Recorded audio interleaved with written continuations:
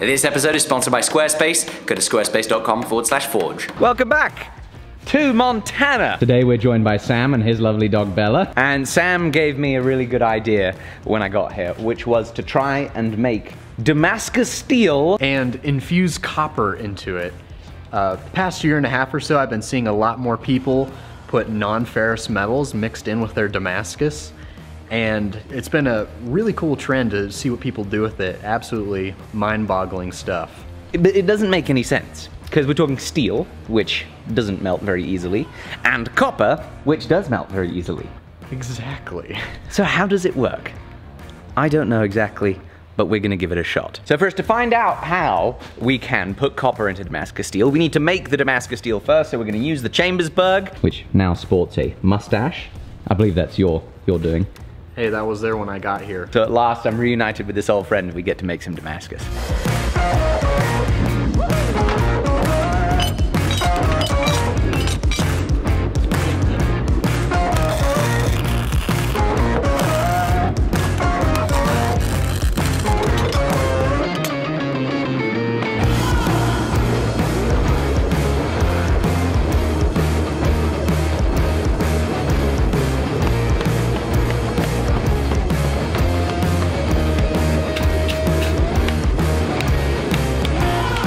Alright, so we started making the Damascus, but then I got lazy. I'm very embarrassed to say I started doing what I knew I shouldn't have started doing.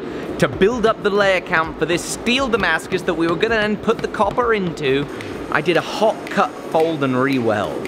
And it worked fine for the first few, but then eventually it didn't weld. I couldn't get the surfaces clean enough while I folded it over hot, the weld didn't take, and we have ended up with a billet of steel that is cracked really badly. So in my rush to try and make as much progress as possible and get to experimenting with this copper Damascus, I have been bit by my own ticks and fleas, which means that a day is wasted, but on the bright side it means that we now get to do something that I don't usually do.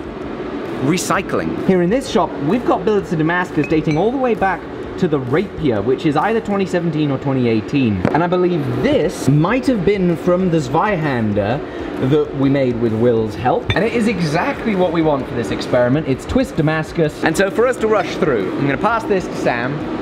I'd love for you to forge that down into a little bit of a thinner bar and clean it up. And while you do that, with the hope of stacking your material in between some copper to create this sandwich, I'm gonna try and prove the concept of actually welding the copper to the steel so that we don't mess it up on that very valuable bit of Damascus.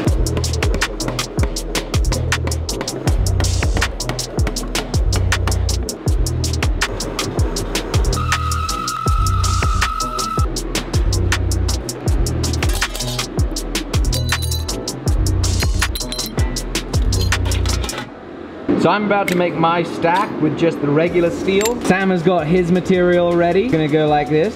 Steel, copper, steel, copper, steel. He's gonna TIG around or MIG around the seams so that we hold it all together. I'll do much the same with mine. And since mine is the considerably cheaper and easier to replicate one, we'll start by trying to forge weld mine.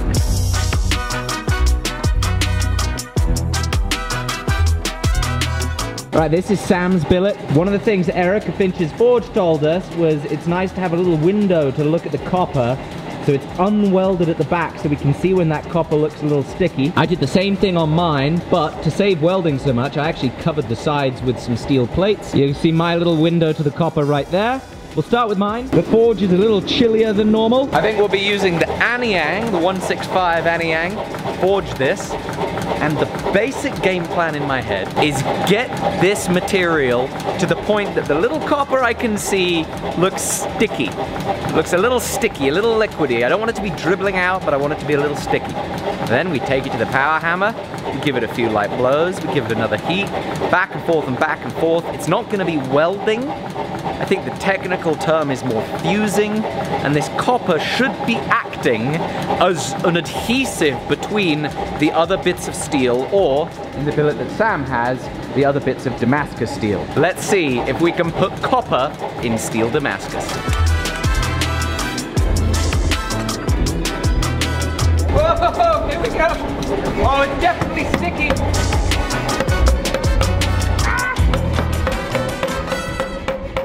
Right, back to the forge. So getting the material to stick is one thing. What's gonna be a bigger question that we've got to answer is, can we forge steel stuck to copper without it tearing apart because of how differently the two materials are gonna react at temperature? The steel's gonna be a lot harder than the copper, so when we hammer it, what happens?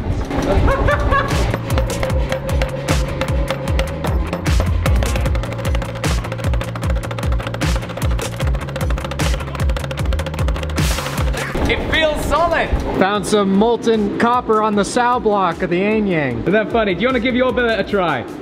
Sure. We can work both at the same time. Just take it nice and easy. I'm gonna see if I can really start forging mine.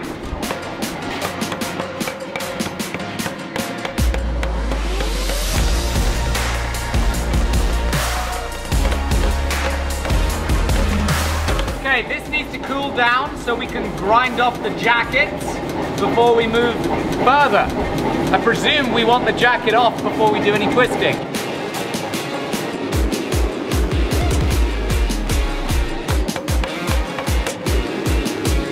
You see that like top bit of the top layer of copper? It's getting shiny and dribbly. I think it's go time. Oh yes! That's definitely hot enough. Ah! Ow! Oh no! Your weld fell off. That weld just split. Oh well, see what happened. Now you can really see how the different metals are interacting. Yeah, look at that copper. Really spread out there. This is where I got sprayed with the molten copper. It's wild that it's completely cracked open that weld bead. I just think it's because that copper is shifting and moving differently than the steel. That's so strange. Well, see what happens in the next heat. Look at that copper just like spilling out. It's oozing. Uh-oh, no! I saw that. You might be able to pry it out. Get a chisel in there. God, that's annoying. You gotta see this thing when it's in the forge though. Like, these little pieces out on the edge start to melt before the core. And so that's when I've been pulling it out. All of this is from the copper squidging out more than the steel. That's so funny.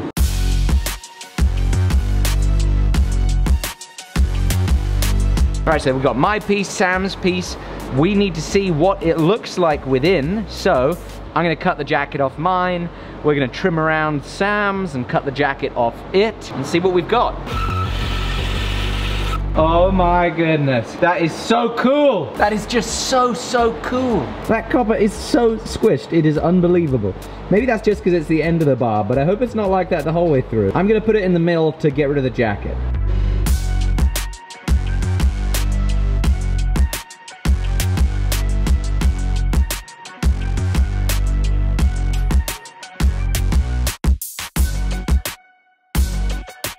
You doing a test etch? Yes. So I just mixed up a little water and ferric, did a simple bevel, and that's what we got. I can't believe it, it's incredible. I think we actually did it. That is unreal. Well, apparently you can stick copper between bits of Damascus. Right, I'm gonna forge it into an octagon, then round it so we can twist it.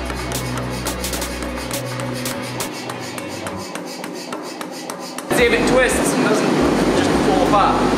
Oh no, no, look at it. It's definitely falling apart. Oh. Yeah, it just doesn't have the strength to withstand twisting. It will forge and stick together, but it just can't withstand these forces. Oh. Wow. Well, we have one spectacular failure. One successful piece. We can't twist copper fused to steel Damascus, but by goodness can we do some cool San Maya with copper in there. Thank you so much for your help today, Sam. Really appreciate it. Lovely work on that. What do you guys think we should make out of this copper and Damascus steel, bit of steel? Let us know down below. This episode has been sponsored by Squarespace. It's a website building platform that I've been using for years and years, and I actually recently just built another website for this new hobby and passion of mine of dog training and dog sports. While I've been here in the US, I completed in a trial with my dog Crazy. We got a PDC in the sport of PSA. I also took a dog trainer's course with Bart and Michael Bellon, so it didn't take me just a few seconds to update my website, and that's why Squarespace is so incredible, because you control it all. You'll never have any plugins, patches, or upgrades ever. You can choose from countless themes that scale beautifully from mobile to PC, and as your business develops and changes, you can modify it to your heart's content. Then monetizing your Squarespace website couldn't be easier, because you can sell unlimited products, physical or digital. You can sell access to members-only content through Squarespace member areas. If you've got a brick and mortar store, use Squarespace point of sale and use Squarespace scheduling to book consultations. The opportunities are limitless, so please go to squarespace.com/forge, get yourself a free 14-day trial, and then use code FORGE at checkout for 10% off your first purchase. Thank you so much for watching. See you soon. Bye-bye.